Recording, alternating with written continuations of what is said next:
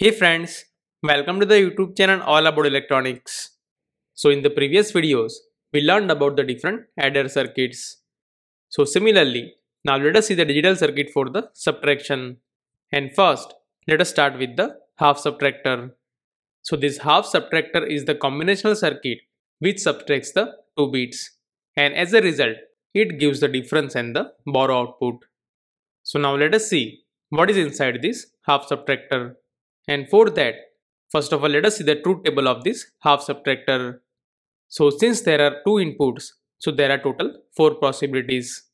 So whenever both inputs A and B are 0, then this difference and the borrow output will be equal to 0. Similarly, in the next case, when this A is 0 and B is 1, then this 0 minus 1 is equal to 1, while the borrow will be equal to 1. Likewise, in the third case, this 1 minus 0 is equal to 1. That means the difference is equal to 1 while the borrow is equal to 0. And similarly in the fourth case, this 1 minus 1 is equal to 0. That means both difference and the borrow outputs are 0. So this is the truth table of the half subtractor. So as you can see, this difference output is 1 only for the two input combinations. That is when A is 0 and B is 1, or when A is 1 and B is 0. So algebraically we can say that this D is equal to A bar dot B plus A dot B bar, or equivalently we can say that it is equal to A XOR B. Likewise, this borrow output is 1 when this A is 0 and B is 1, or algebraically we can say that this B out is equal to A bar dot B. So in this way, we got the Boolean expressions for this difference as well as the borrow output. So based on these Boolean expressions, now let us see the logic circuit of this half subtractor. So this is the logic circuit of the half subtractor. So as you can see, this A XOR B is implemented using this XOR gate.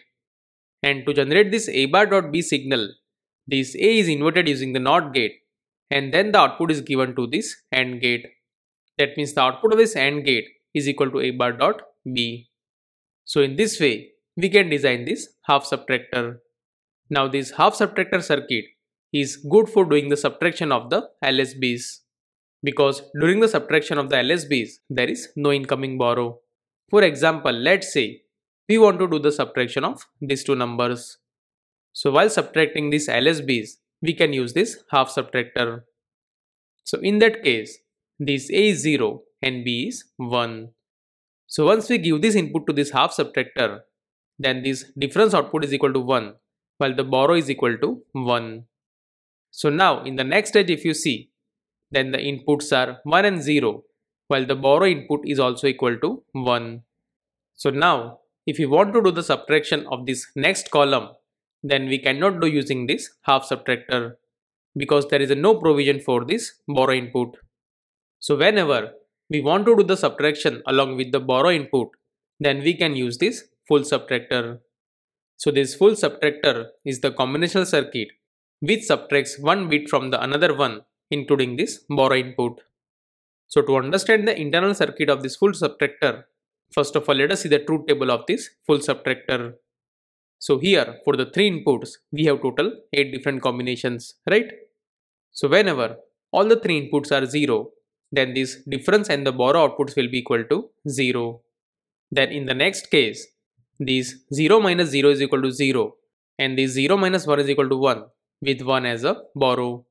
That means in the next row, this difference output and the borrow output both are 1.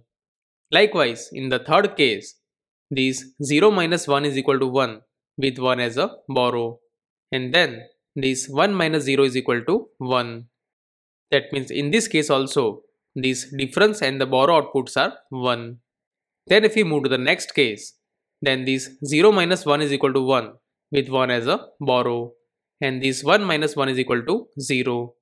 That means in this fourth case, this difference output is equal to 0 while the borrow is equal to 1. Similarly, if we move to the next case, then this 1 minus 0 is equal to 1, and then after this 1 minus 0 is also equal to 1. That means in this fifth row, this difference output is equal to 1 while the borrow is equal to 0. Likewise, in the sixth row, these 1 minus 0 is equal to 1, while these 1 minus 1 is equal to 0. That means both difference and the borrow outputs are 0.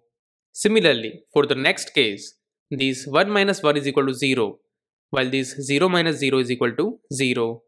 That means in the 7th row also, these difference and the borrow outputs are 0.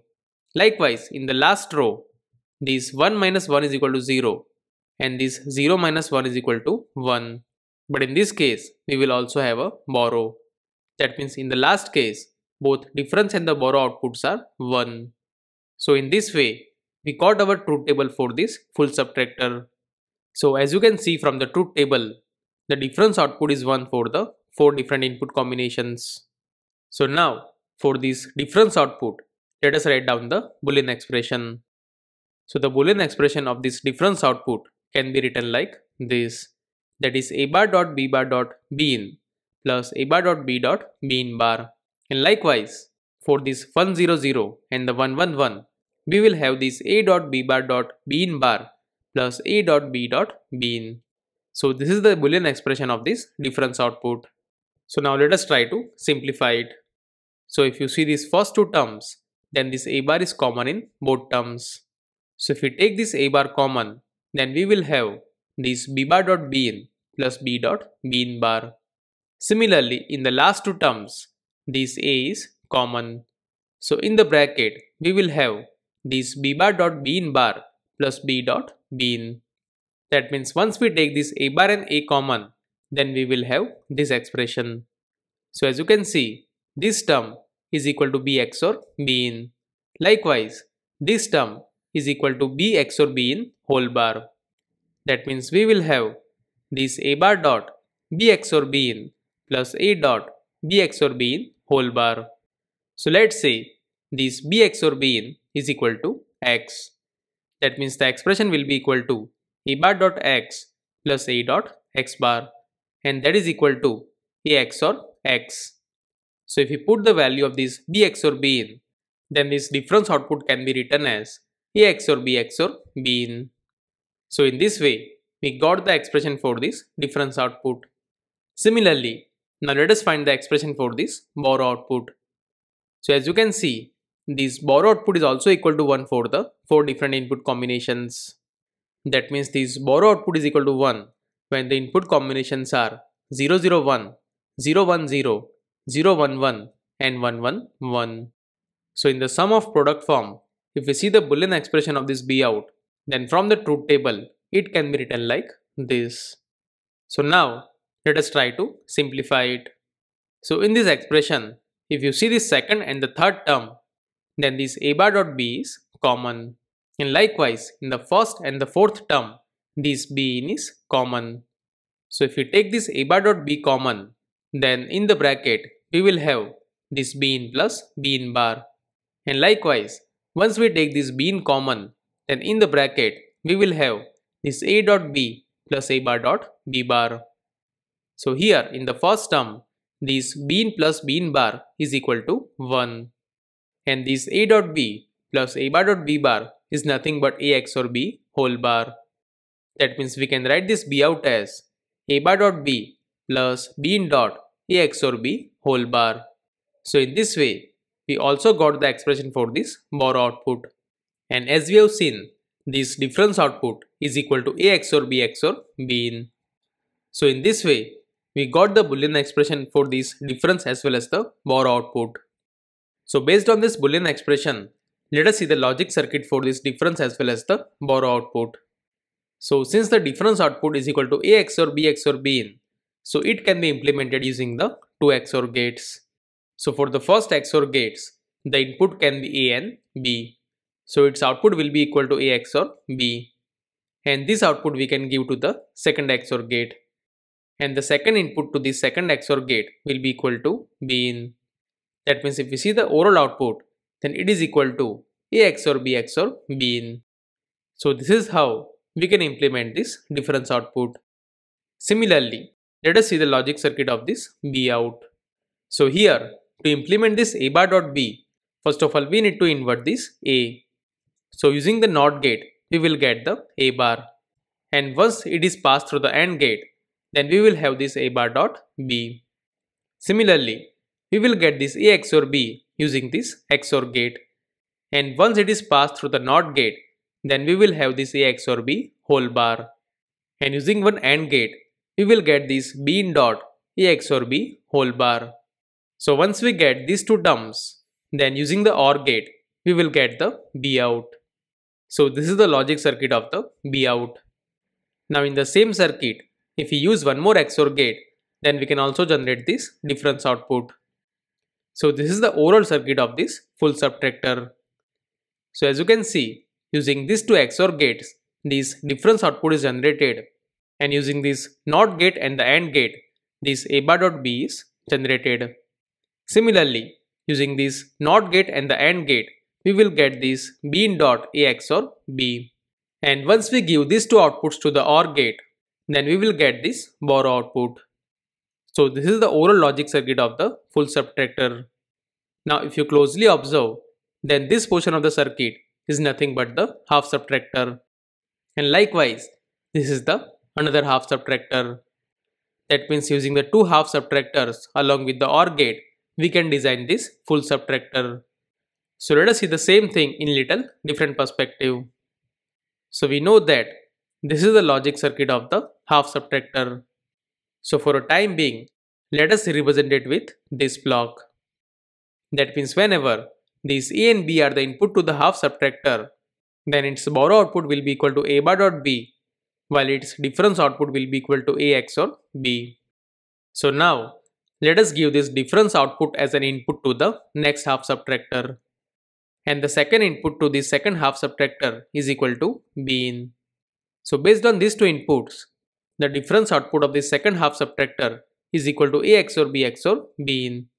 And similar to the a bar dot b, the borrow output will be equal to this b in dot a XOR b whole bar.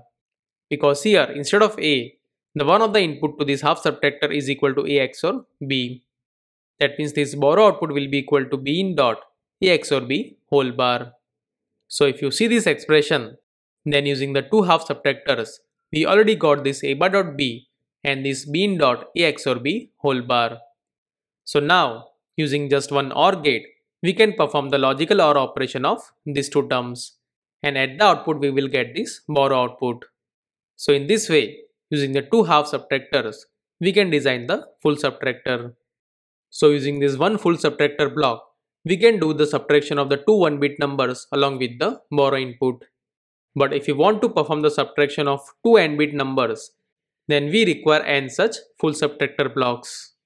So in the next video, we will see that by combining n such blocks, how we can design the n-bit subtractor. And we will also see that using the adder circuit itself, how we can perform the subtraction. But I hope in this video, you understood about this half subtractor and the full subtractor. So if you have any question or suggestion, then do let me know here in the comment section below. If you like this video, hit the like button and subscribe to the channel for more such videos.